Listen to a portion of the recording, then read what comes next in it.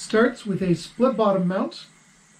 You're going to do a boingy boing, which means the throw hand goes under and you bounce it forward, backwards, then forward again. So in real time, that looks like this. Boing, boing, boing.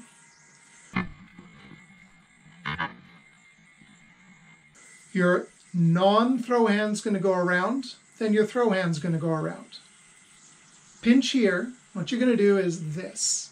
You can see how the pinch made the string go slack so that it followed, and what you're going to do is you're going to get this finger on your throw hand out and in again, like that.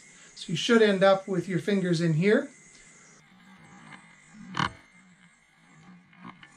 From there, you take this back string and you do your boingy boing, non-throw hand under, pinch and slack.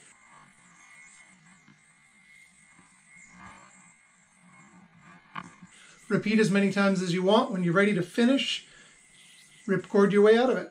There you go. Enjoy. Thanks for watching. I hope it helped.